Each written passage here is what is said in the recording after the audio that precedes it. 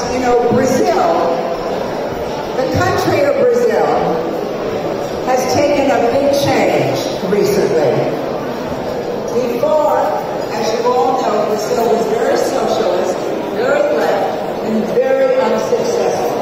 The people were only, the politicians were only for themselves, the economy was rotten, the people were doing terribly, and now, thank you to this wonderful man, I hope I say it right, Jair, did I say it right?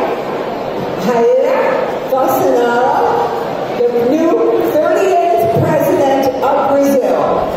He has given a round of applause because this man is going to change the world in that part of the country.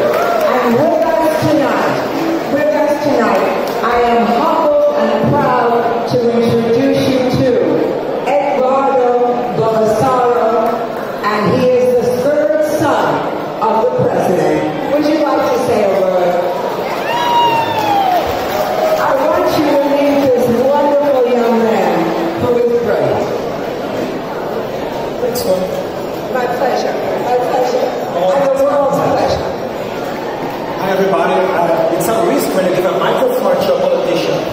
I'm also a congressman. Before that, I'm a lawyer. And even before that, I'm from the federal police in Brazil. And my first work was the border between Brazil and Bolivia.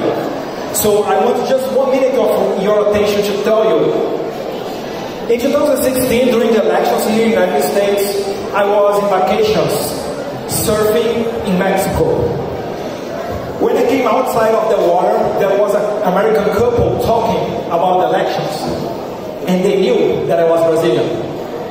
And in some moment, the guy asked me, "Hey, you Brazilian, if you were American, would you vote for Hillary or Trump?"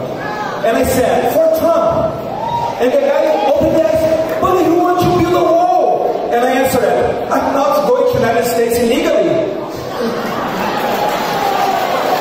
Sorry about my poor English. But Toni, as I worked at the border between Brazil and Bolivia, we don't know how the things work.